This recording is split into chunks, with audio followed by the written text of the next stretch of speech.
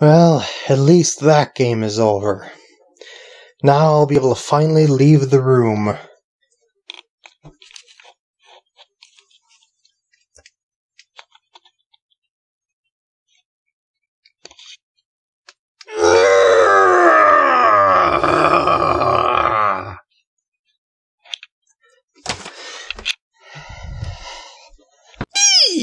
Hello everyone, and welcome to my walkthrough of Mega Man 1, I guess.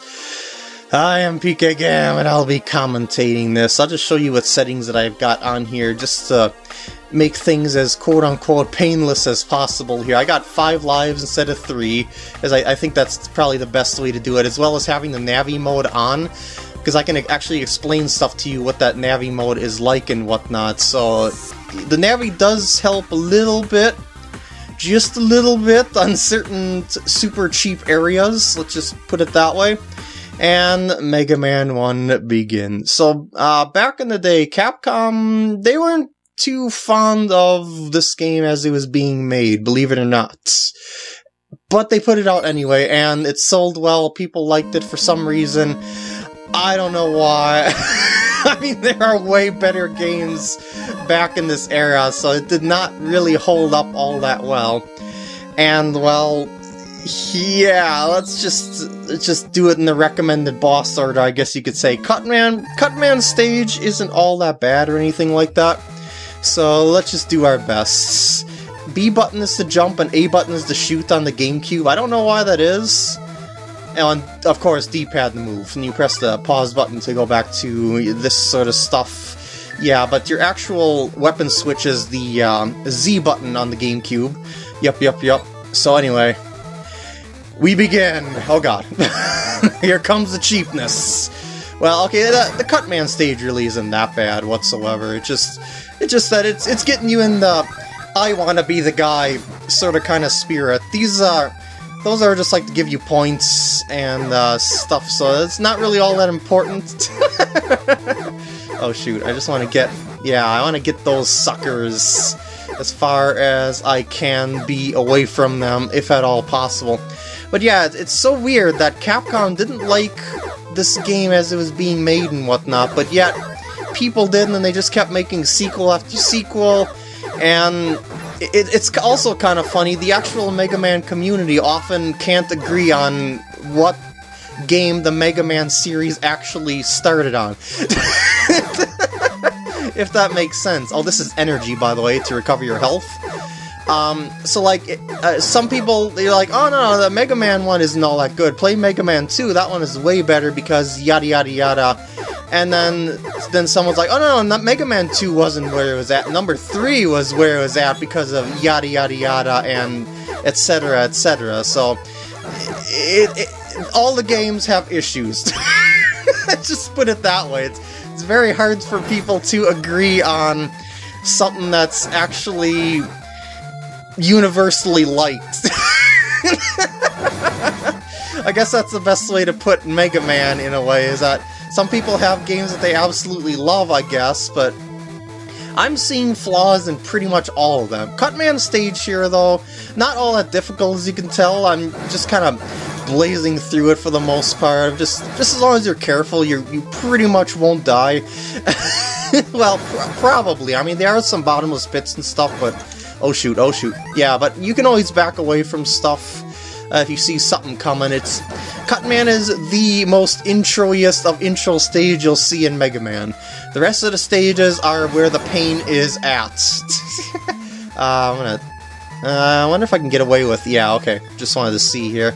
Because I wasn't sure if I needed an item to kill that, but no, I can sneak through that. I can sneak through just fine. Uh-oh. Get out of here.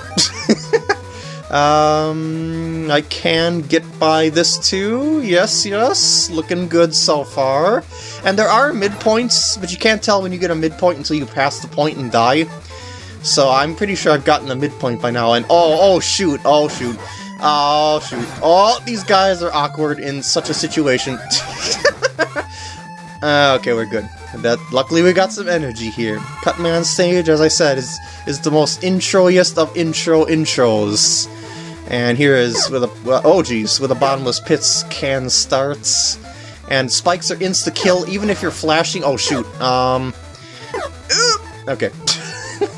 So, be very careful of the spikers. Oh no, oh no, oh no! Those guys are practically impossible to avoid, and they have so much health, it's ridiculous. So you're best just walking past them, and you'll probably take a hit doing so. Turret! Oh god. Okay, we're good. We're still good. Not that difficult so far. Oh! You know, I'm not that bad at games or anything like that, so there shouldn't be too much ire in my future. Alright, Cutman time. After you pass the second gate like that, you get to face the main boss of the level, which is what the level is. What the level is based off of, I guess you could say, in terms of the boss's weakness and stuff like that. But yeah, I died. I figured that would happen because I was kind of low health to begin with. That's okay though. I got plenty of lives left. I got it. Oh, I got it all set up. And all will be okay, hopefully. Aw, oh, man, I got nicked. So I gotta sort of kind of relearn the patterns of these SOBs, too. That's another thing, because, yeah, I want to be the guy. It's the name of the game. You gotta learn everything, including boss patterns. Well, oh, yeah, that's right. You do that, and wait, you're gonna shoot that directly at me. Okay, yeah, okay, now. I kind of remember. Oh, I can remember some stuff here. Yeah, I got. Okay, I'm getting the hang of this again. There we go. Oh, yeah, how you like those apples? Oh, you don't like those apples, do you? Okay, we almost got this. We almost got this. We got this. Oh man, I still took damage, but I won. It was ugly, but I won. Yes, yes. Now, each boss is weak against another boss's weapon. So in this case, we got a weapon for defeating Cutman. And yeah, now we can go over to Elecman because he is weak against said cutter item. So, oh, and the item is called the rolling cutter, by the way. Anyway. So next one, Elecman, oh god. Oh boy, not these. Yeah, all you can do with these is stun them. But when you're standing on their platform, they move ultra fast. So time these very well. And this is, I guess you could say, where the annoyingness in level design begins. Look at this. We got this little tiny platform here with one moving across a 2-square area. Because you know why not. So you gotta stun it at you. I don't have the required item to get that energy over there, but yeah, be a big deal, I suppose. And while climbing up these ladders, there's also some unfriendly fire coming. Oh god! Yeah, like how do you... I'm not exactly sure how to deal with that completely. Maybe if I just like run up and just kind of charge them. Oh, it doesn't work! This is Mega Man level design in a nutshell. Okay, I'm gonna try and time this one better. No! Okay, made it past that screen-ish. Because there's probably gonna be more coming. Oh god, no. Oh no, not the blocks. Not the blocks. I'm afraid it's the blocks. Oh god. Okay. And then you gotta go over to here. One at a time. Careful. Very careful. Careful. Extremely. Okay, go.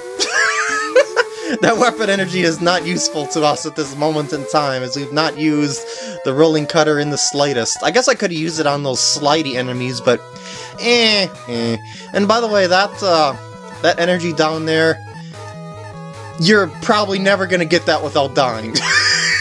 Let's just put it that way.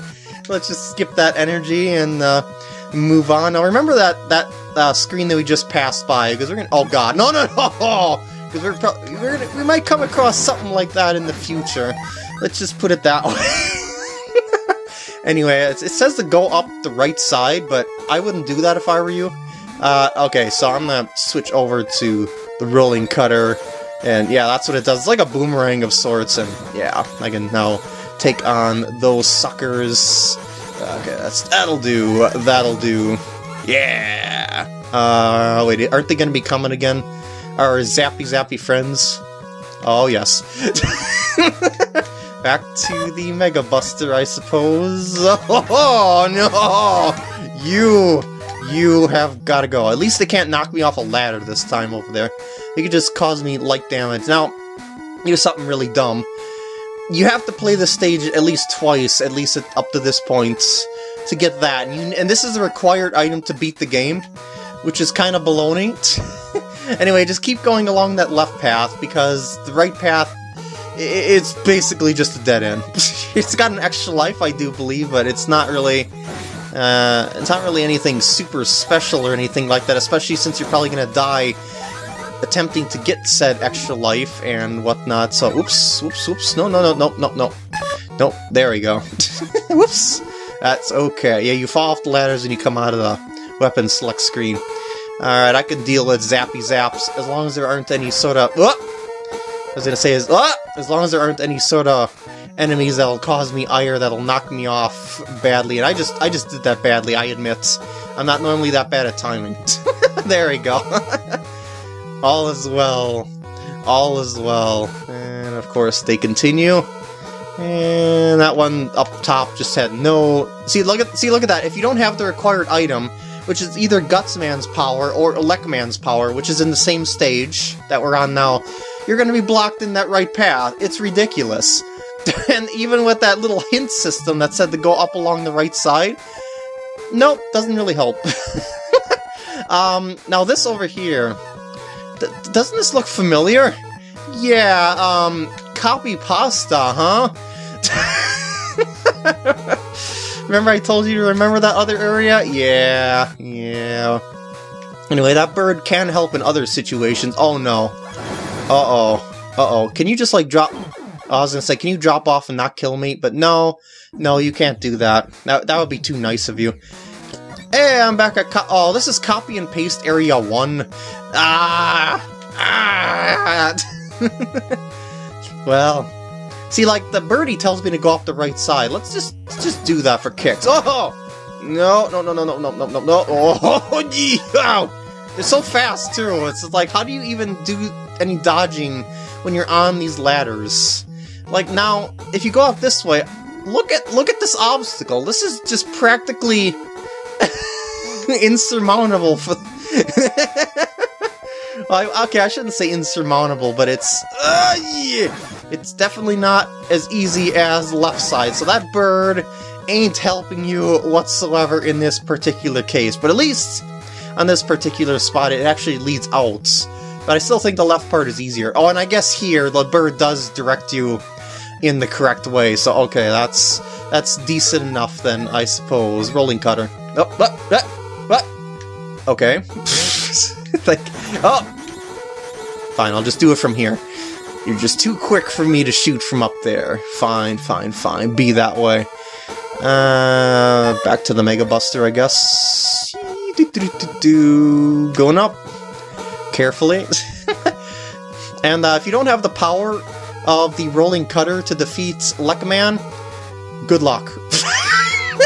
His attacks do so much damage to you, and he is so unpredictable. It's unbelievable. Alright, and oh boy, that was a little bit dicey. Okay, we're good. Copy pasta area number 2 complete. And we are almost done here. I'll take the hit from our pogo guy here if need be. Oh, okay, we're good. I got lucky. Because you can't tell how high that guy is going to jump when he jumps. And then by then it's too late to actually walk underneath them because there's not enough time to actually walk underneath them. Yeah, it's something. So there's absolutely no way to react to him properly. Just a little final gauntlet of sorts, I guess you could say. As long as you're careful, there shouldn't be any sort of ire. But oh god, here comes. Here comes. Z button. Oh god, I need to get on my my Mega Buster. Okay, ready? And be prepared to spam. 3, 2, 1, go! Oh jeez! Oh, so much damage! Oh gee!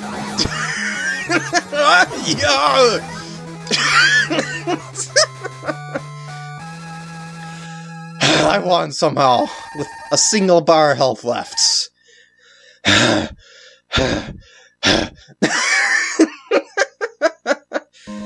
Alright, and you'll be able to see Elecman's power in the next part. So with that, I'm going to end off the video here. I hope you enjoyed, and I'll see you in the next part when we get to see some more fantastic level design. Sarcasm.